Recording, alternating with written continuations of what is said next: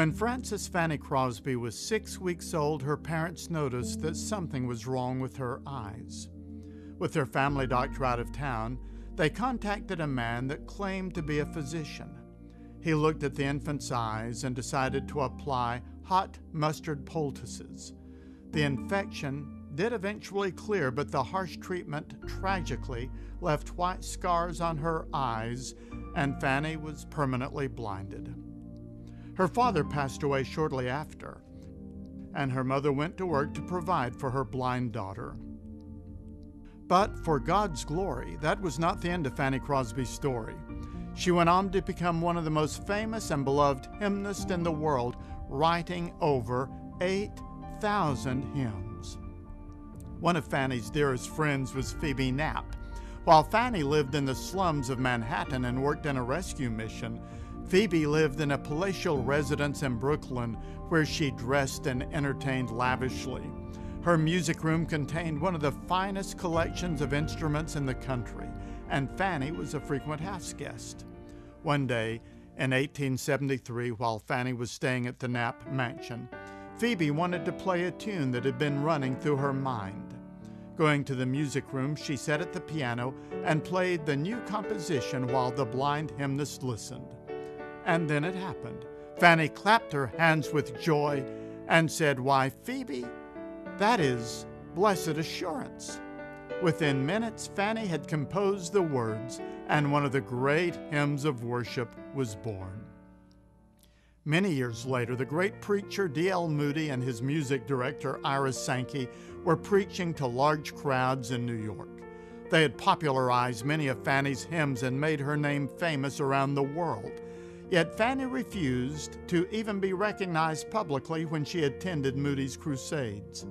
At one such event, Fanny slipped in late to hear D.L. Moody speak.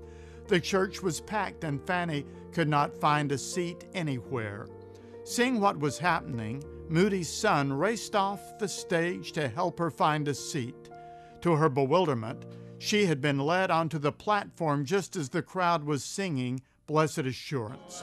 Moody Sr. jumped to his feet, raised his hand, and interrupted the singing. "Praise the Lord," he shouted, "here comes the authoress." Though Fanny was embarrassed, she gave a few short words to thank God for making her a blessing to so many. Then she reluctantly took her seat amid a thunderous ovation.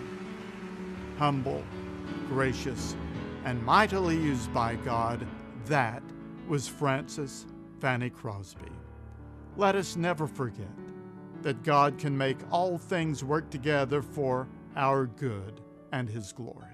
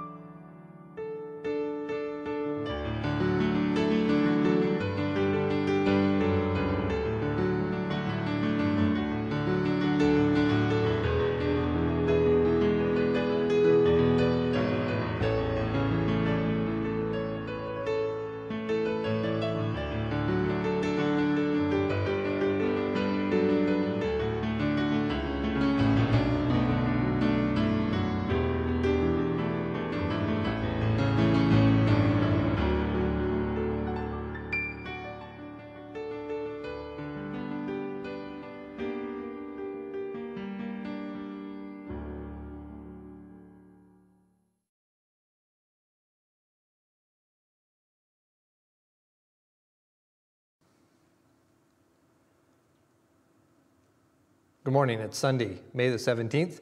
Good to be with you once again. We're looking forward to being able to get back together here soon in the next few weeks. I put out some, by the time you're watching this, there should be in your email some write-up that the board put together this week at our board meeting of some precautions and some system of what we're going to do once we go back. We're waiting really for the governor to go back to a yellow phase in York County. And as soon as he gives us that, then we can get the ball rolling to get back together and to worship once again. And so if you have any questions about any of that, email me here at the church. We'll go over some of that or answer any questions you may have. But everything should be pretty self-explanatory in what I wrote up there, and you should be able to have an idea of what the expectations are when we get back together. Kind of go back together kind of slow, I guess, take our time, figure it out, extra cleaning to the church and extra time, and everything's going to be a little different, and some of the things we won't be able to do the way we did before, at least for a little while. But hope you are patient with us, and we'll get the ball rolling here, I'm hoping, over the next couple of weeks. Today I want to continue with our series on the Sermon on the Mount. And I did that a couple weeks ago. Obviously, I talked about Mother's Day last week on our Mother's Day Sunday opportunity there to recognize mothers. I preached a Mother's Day message. But I'm getting back to Matthew chapter 5 today and following with our series on the Sermon on the Mount. And today, a very how do I want to say it? A very unusual type of setup in this passage, as Jesus, again, is kind of covering point. Remember, we did that a few weeks ago when we talked about the Beatitudes. And then the next week, we talked about the salt and the light, the two examples he gave of us. And now today, we're going to get into Jesus talking about the law and his perspective on the law. He's going to talk about that in particular, and then he's going to take different aspects of the law and teach it in his modern time. And so, Jesus didn't come to wipe out the law. He's going to tell us he came to fulfill the law. And as he came to fulfill the law, he's going to talk about the law in the age of grace and what God's expectations are on these different dynamic institutes within the law. And so we're going to look at those today. I think you'll find that interesting, but we'll go down through that fairly quickly as we look at some of the applications. Let's start in Matthew chapter 5, and I want to start in verse number 17. Matthew 5:17. I'll read the first part of what I'm going to preach on today, and then we'll get to the rest of it as time allows. Matthew 5:17, think not that I am come to destroy the law or the prophets. I am not come to destroy, but to fulfill. For verily I say unto you, till heaven and earth pass, one jot or one tittle shall in no wise pass from the law, till all be fulfilled. Whosoever therefore shall break one of these least commandments, and shall teach men so, he shall be called the least in the kingdom of heaven.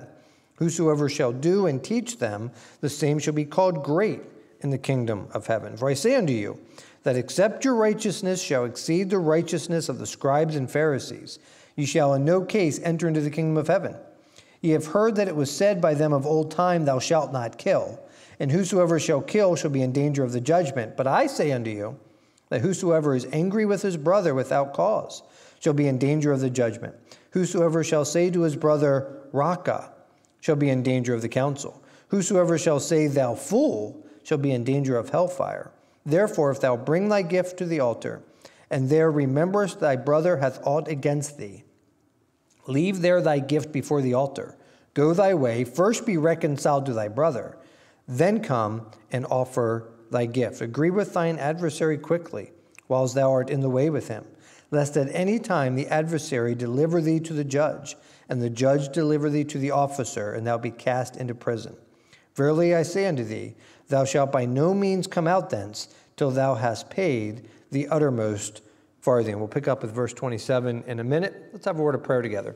Dear Heavenly Father, we come before you once again.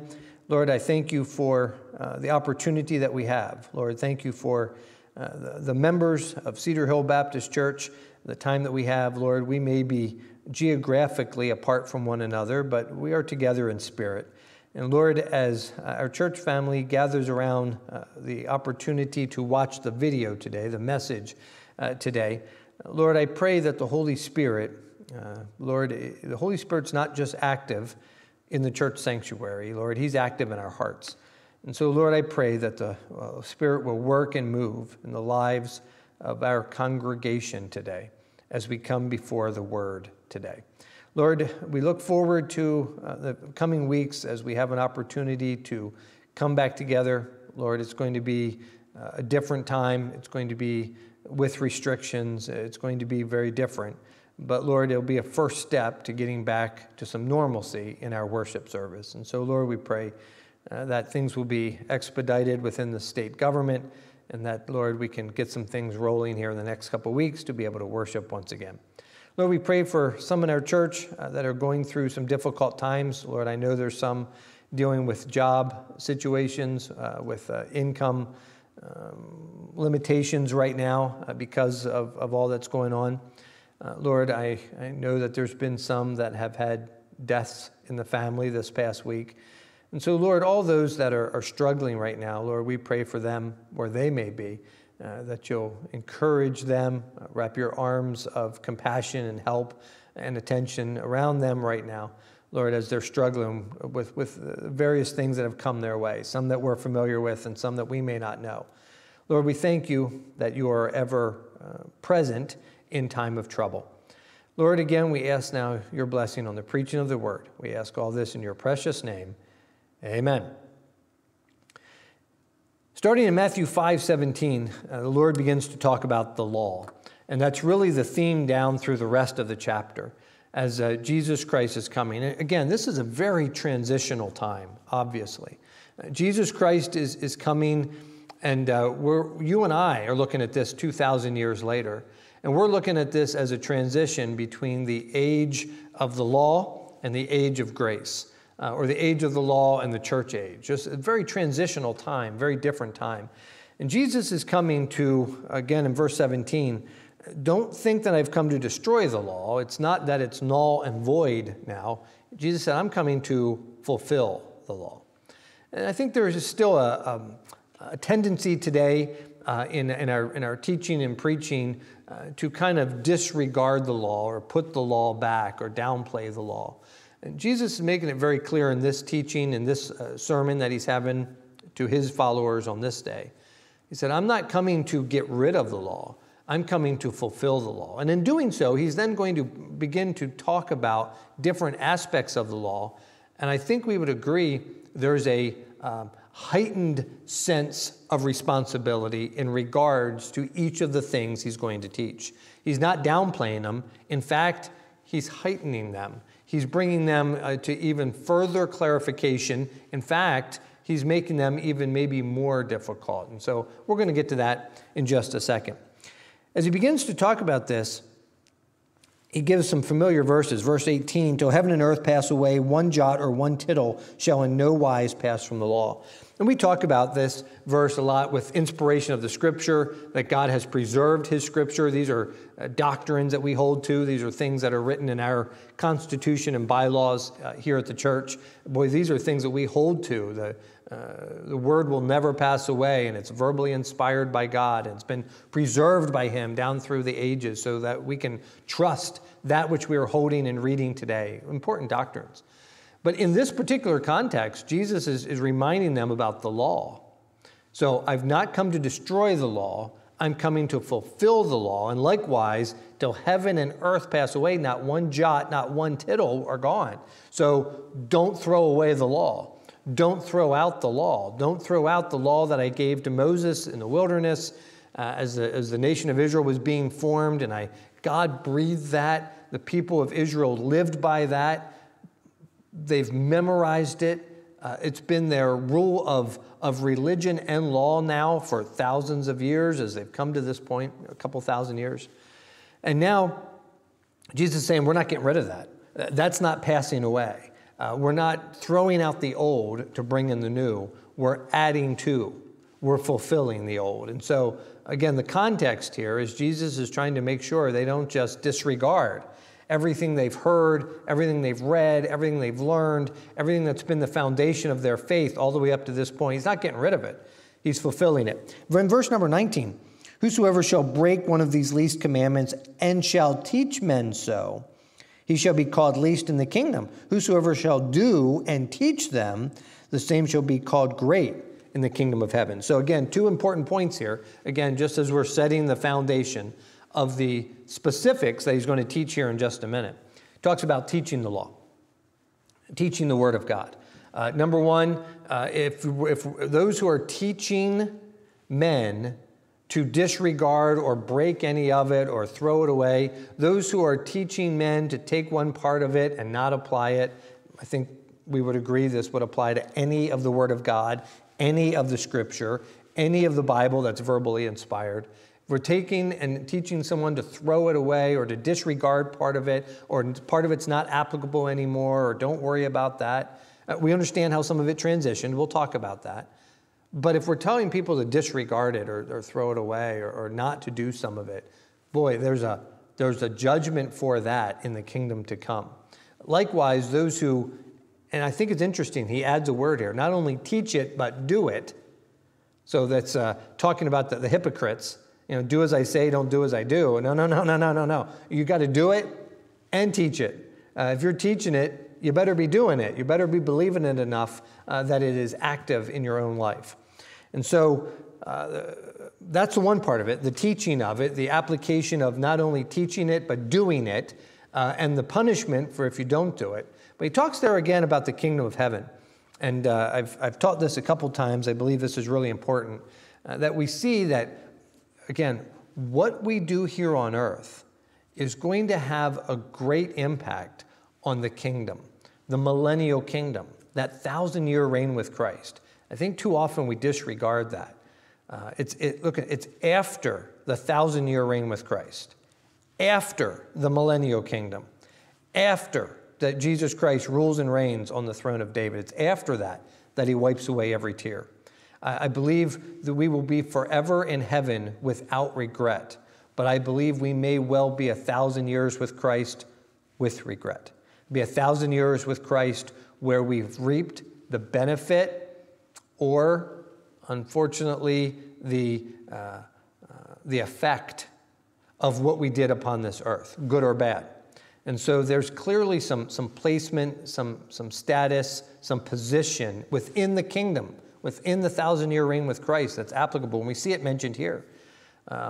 This is not talking about people who are unbelievers, who are teaching a false salvation, who are teaching something contrary to the Word of God. This is someone who's teaching and disregards part of it, or doesn't preach the whole counsel of God, or removes part of it. Boy, there's a punishment for that. You'll be, Bible said, least in the kingdom. Those who teach it and do it will be greater in the kingdom. I think we see that with things like humility and pride as well, right? Those who vault themselves up will be least in the kingdom. The last shall be first. The first shall be last. We see that here. So we see that over and over again, this, especially in the book of Matthew, as Matthew is written to a predominantly Jewish audience and people with a strong history in the law and in their Jewish faith. The kingdom was so important to them. Of course, they were looking for Jesus Christ to set up the kingdom right there when he was on earth, when he was walking. They were hoping to get rid of the Roman government. Let's start the kingdom now. Jesus is talking about the future kingdom to come. Israel will be the center of that.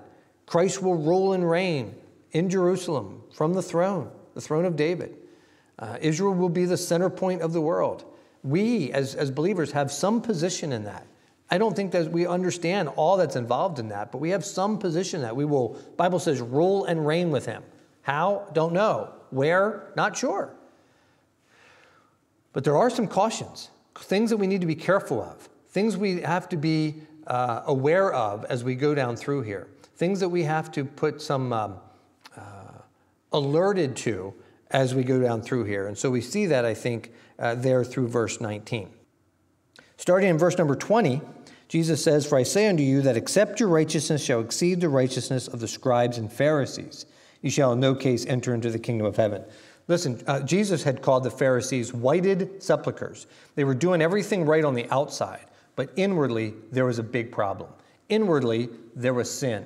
Inwardly, they weren't right with God. Inwardly, they were far from God. Inwardly, many of them were not even believers, right? Many of them weren't believers. Outwardly, they were doing all the right things. They were going through the right motions, doing all the right actions. But inwardly, they were like Nicodemus was. They had no understanding of what was going on. They didn't really know God. They were just going through the motions of it. So Jesus said, your righteousness needs to be higher than that. And we know what that higher righteousness is. We need not the righteousness of the Pharisees, not the righteousness of keeping the law. We need the righteousness of Jesus Christ, which is only available through faith in Christ and Christ alone.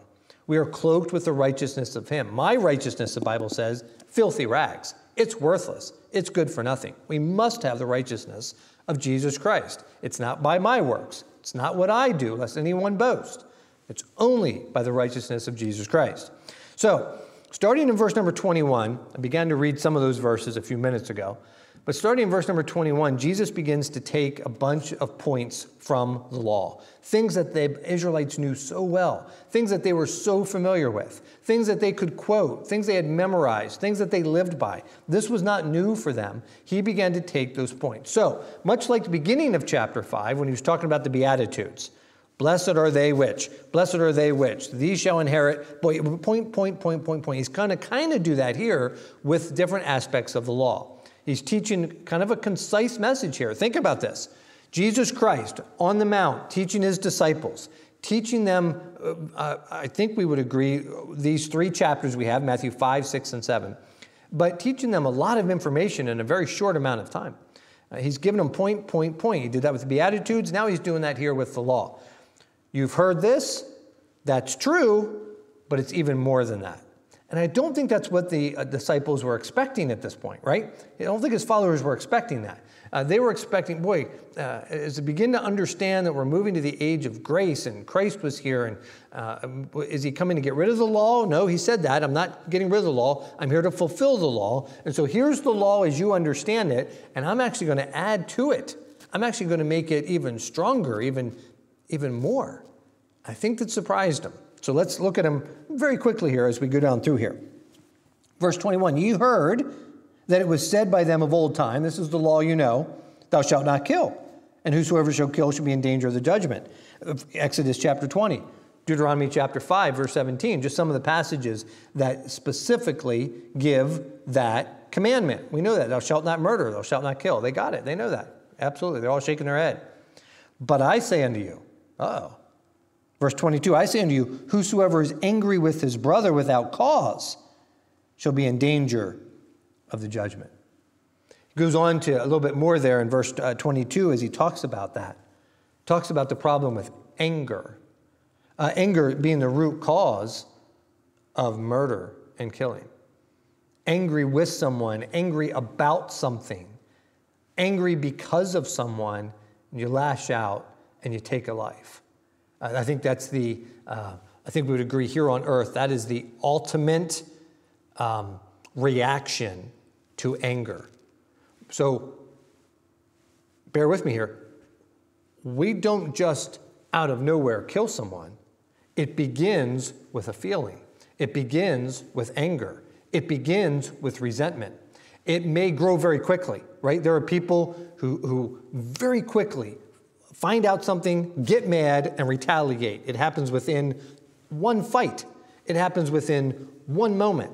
But there are others, and maybe even more often, we find out about something and we think about it and we dwell on it, and it builds up and it builds up, and the anger becomes wrath and bitterness until we retaliate and lash out with the ultimate betrayal of someone, the ultimate reaction of someone, and we commit murder.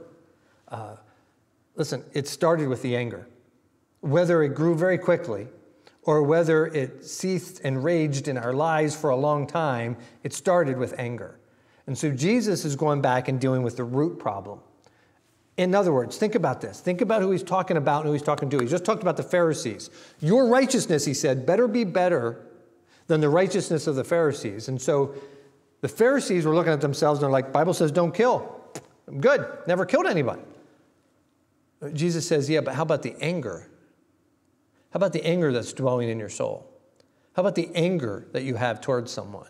How about the resentment that you have? How about the bitterness of that situation that continues to boil and continues to dwell and continues to seethe inside you, and you think about it and you dwell on it and it gets you all worked up, and day after day the anger continues to boil. Jesus said, let's talk about that. You're worried about the murderer being in the judgment of hellfire and wrath to come because of murder. Jesus said, I say the anger is just as bad. The anger is the root cause of that. The anger is the problem. Well, I don't think the disciples knew how to handle that at first, right? I don't think the disciples knew what to do with that. They had heard this level of the law, don't kill. Okay, I'm going to say this, but that's pretty easy, right? Most of us have never had a problem worried about killing someone. We've never gone to that extent. That's an extreme reaction to a serious problem. And so most of them can sit there like, well, I never killed anybody. Jesus said, well, how about your anger? You're angry with someone? You're angry with someone without cause? You're angry with someone and it's just building up and brewing in your life and boiling over? Well, that may be something that's a lot more prevalent among people. I think the disciples understood that. Starting in verse 27.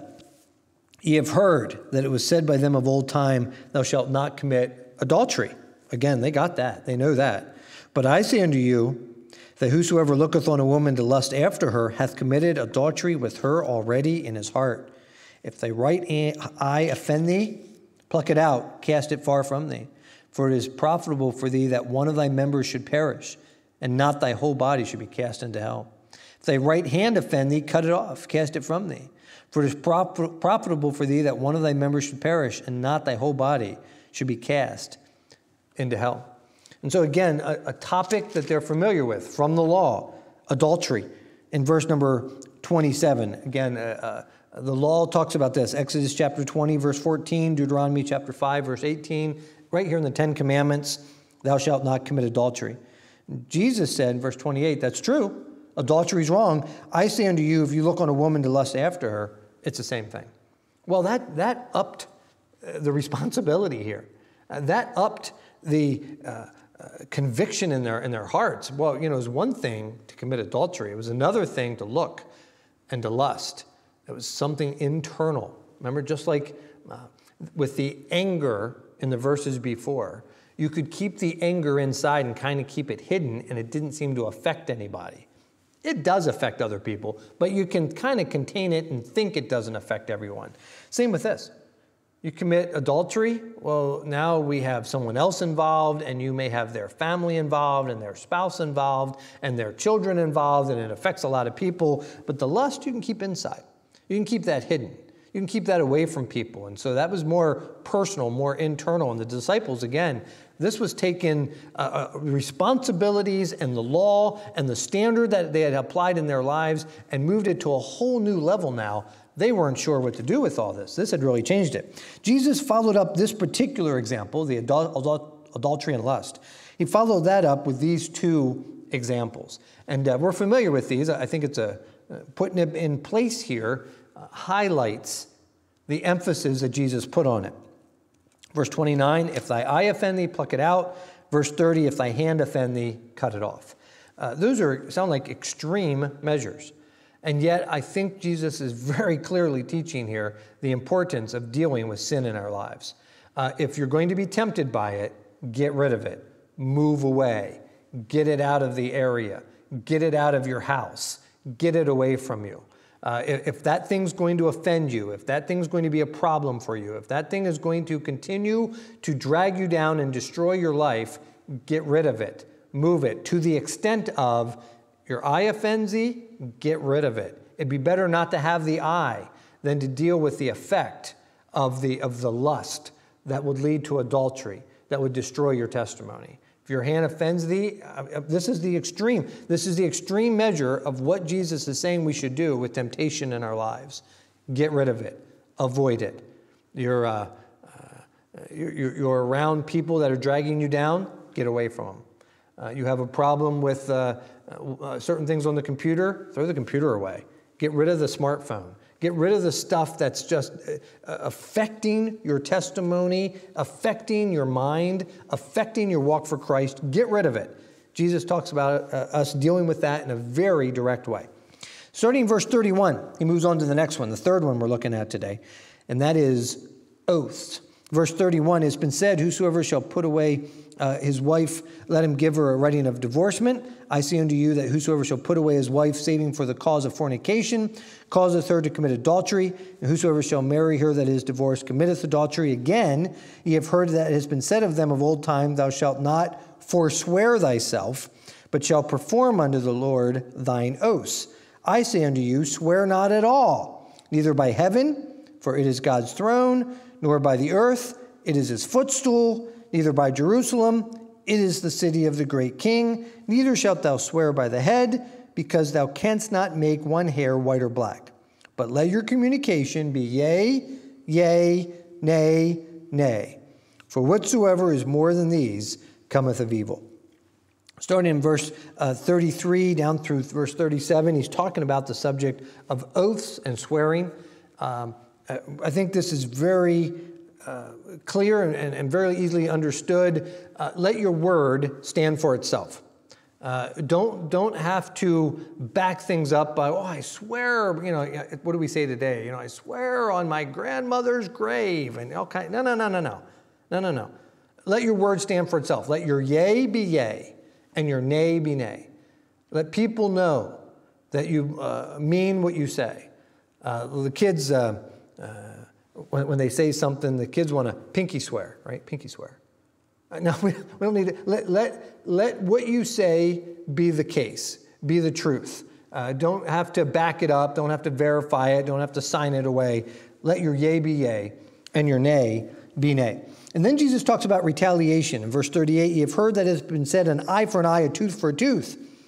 I say unto you that you resist not evil. Whosoever shall smite thee on the right cheek, turn to him the other also. If any man will sue thee at the law and take away thy coat, let him have thy cloak also. Whosoever shall compel thee to go a mile, go with him 2 miles.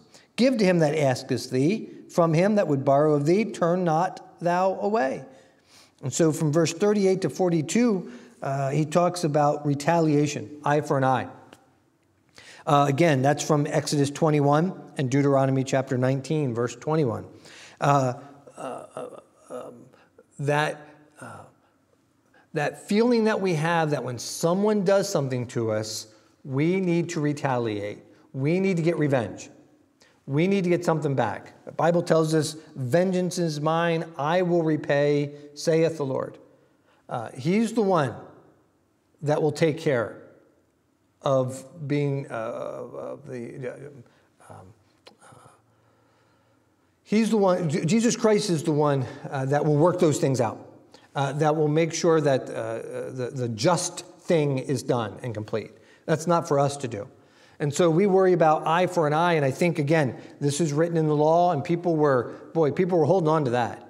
Eye for an eye, I'm coming to get my just reward. I'm coming to get what's owed me. I'm coming to get what's due me. I'm coming to retaliate because of that. And Jesus said, how about if you just go the extra mile and turn the other cheek? It's a better reaction to it. Let the Lord take care of the revenge. Let the Lord take care of making sure what is just and what is right. And we do the right thing and go the extra mile. It's a whole different perspective on this. Again, Jesus is talking about the righteousness of the Pharisees, the law that they understand, the law that they've been taught. And he says, let's take it to a different level. So again,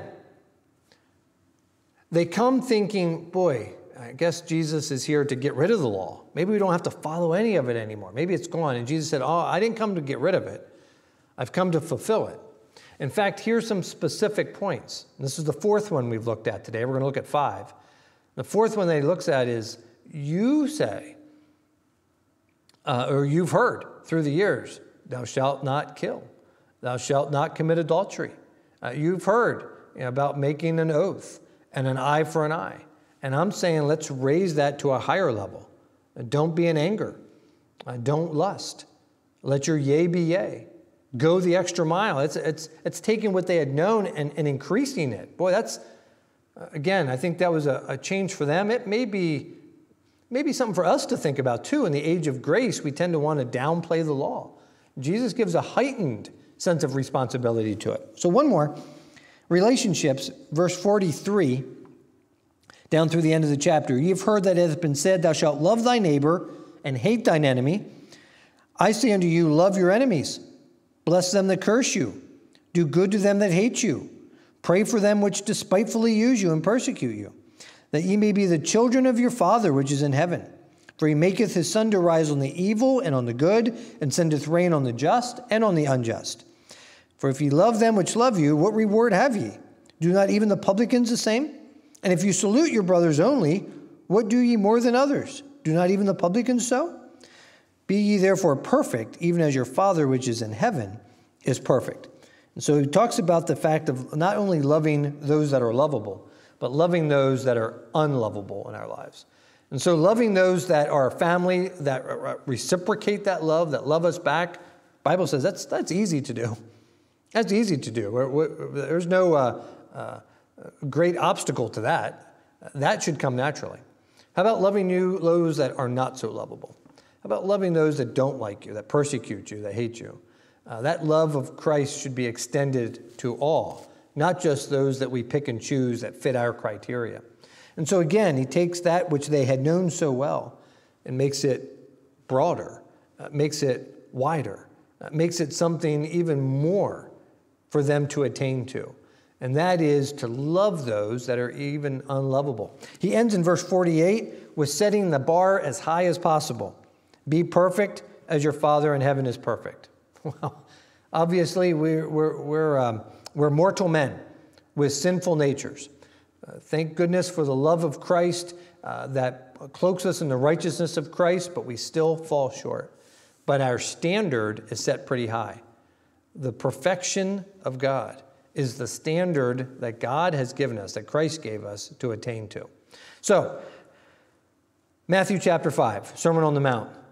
End of chapter number 5, the Lord is just talking about the law, the application of the law, not to get rid of it, but that we are even more responsible for it than ever before. There's so much of it. Now listen, some of those we know has changed or modified in the church age.